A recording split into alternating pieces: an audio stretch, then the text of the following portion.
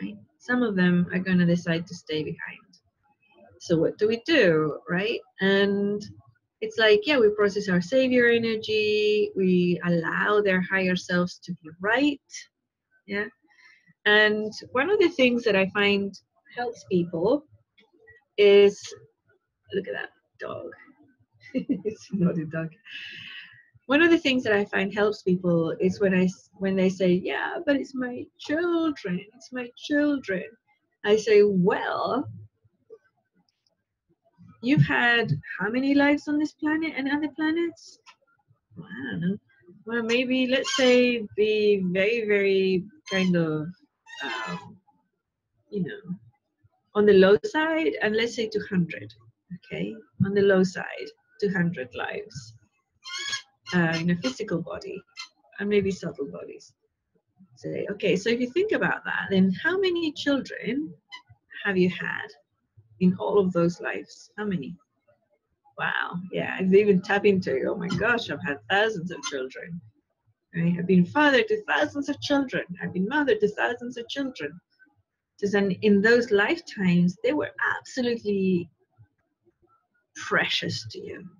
Most of them, anyways. Right? Totally, totally precious. And you sometimes you gave your life up for them because they were so precious. Yes, that is true. So now you don't even think about them, right? You moved on, right? So, and they moved on. And maybe your children now, yeah, maybe they've been your children lots of times. And maybe they've been your parents lots of times, and your brothers and sisters lots of times, and your best friend lots of times, and your husband or your wife lots of times, you know? It doesn't end. In this expanded state of awareness, and you probably felt it yourselves, you probably met people and you knew, both of you knew that you've met each other before, right? And sometimes these are positive meetings, like, oh my God, I know we were very close or friends or something. We have to make friends in this lifetime because I know you from before and it was positive, right? And sometimes you meet somebody and you hate them and you want to kill them and you don't know why, right? And all these type of things. But so you're already sensing that expanded awareness, that expanded connection, and expanded shared memories type of stuff. And I can assure you that the people who stay behind are not going to stay behind forever. They just need to finish their games.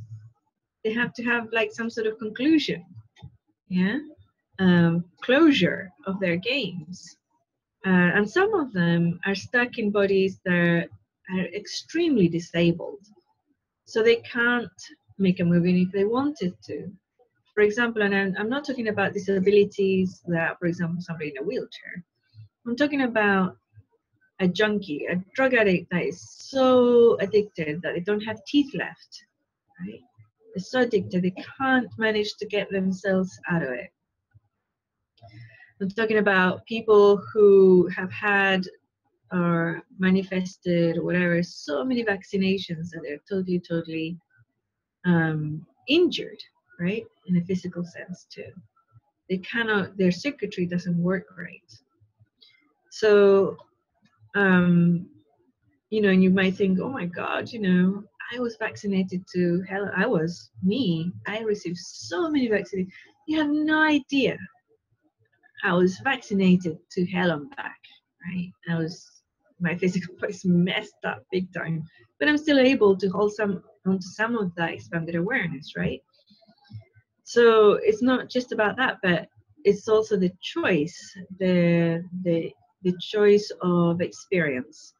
And sometimes that's all it's going to take. It's going to take living out their lives and coming back, and they'll be back in our paradigm. And you'll remember them, and they'll remember you, right? If that's what you both choose to do. With regards to vaccinations, I was looking at, I mean, they're really driving that home right now, and it's another choice point. If you fall for fear, if you fall for that, you drink the Kool-Aid, and that's an American saying, then you're going to be in trouble. Flu vaccinations, fear-based decisions. a long time ago, I practiced. Has it stopped? Hello? Can you hear me? Yeah, Ilya says he can hear me. Okay. Yeah, you're fine. Okay, good. Thank you. So, what was I saying about the vaccinations and choices? Yeah, so a long time ago, I used to practice Buddhism, and a school of Buddhism that was pretty cool. Unfortunately, went south. It went not very good. So I had to leave it. But they had really good tools, and the Buddhist leader that I was friends with, she was really an awesome woman. And one time she said, "Listen, before you make a life-changing decision," we were talking about me leaving my husband at the time. Don't make a decision when you're in anger, in a state of anger. Don't make decisions in a low frequency like anger, because any decision you take in anger is gonna backfire. It's gonna be a bad decision. Make decisions when you process your anger, you step out of anger, and then make the decision, and that'll be the right decision. But of course, we have to expand on that and also look at fear, right, and social programming and all these other things. Savior energies. I stepped out of anger, so I didn't divorce him right away. I should have, right? But I stepped into savior mode. It's like, what's he gonna do if I leave him? He's gonna collapse and die or whatever. And then my children will have no daddy. Oh my God, they don't have a daddy. What's gonna happen? They don't have a daddy. It's gonna be awful. Of course, it was the opposite. They would have been way better off without that person in their lives. And as soon as they had a chance, they'll stopped having communication with him. So it's one of those situations where you have to watch for the why. Really watch for the why. And we'll go back now to that conversation I was having with you before about conscious manifestation. After you figure out the group dynamic of the manifestation, you go into yourself and find the why. So you want to be healthy. Why? Why do you want to be healthy? Because then I'll be free and I can do anything I want. Usually that's the answer. You want to be wealthy. Why? Because I want to be free and do anything I want. Right? You want to have a loving, beautiful relationship. Why? Because in that relationship, I'll be free to be myself and do anything I want. Right? Usually that's the answers. There's other ones, like there's also satisfaction. There's I feel fulfilled. I'll be able to do stuff. That's another way of saying I'll do what I want. I'll be powerful. What's the other one? Successful. Right? There's lots of whys, and these are good whys, right? But guess what? Your health, your relationship, and your money is not what you want to manifest. It's the why. You want to manifest your freedom. You want to manifest your satisfaction. You want to manifest doing what you want. And how do you do that? You make conscious decisions out of the programs and out of the low frequency stuff. That's as simple as that. You, because you have the capacity to look at something, test it for resonance, do the fear processing exercise and all other frequency, lower frequency exercises, firewalls exercise, all the tools that I put out for you are there for your freedom. So you can make conscious decisions. That is freedom. If you're feeling to falling into a decision, then you can stop and look at it, look at that decision and say, okay, if I do that, or I take that person, or I buy that thing, or I take that job, or whatever, or move whatever's, or I stay here at home today, is that fulfilling my why, my real why? Am I making this decision out of freedom because I really, truly want to do this? Or am I taking this decision because I'm afraid? I'm afraid of rejection. Am I afraid of poverty? Am I afraid of getting hurt? I'm afraid of being alone. I'm afraid, what is it? And then if you find the fear, then you process that fear and look at it again, right? You might take the same decision and you might not. I know for a fact, that Luna was going to die and was going to exit our lives somehow, sooner rather than later. I know this for a fact. But how it came about was in a very negative, traumatic way for everybody, right?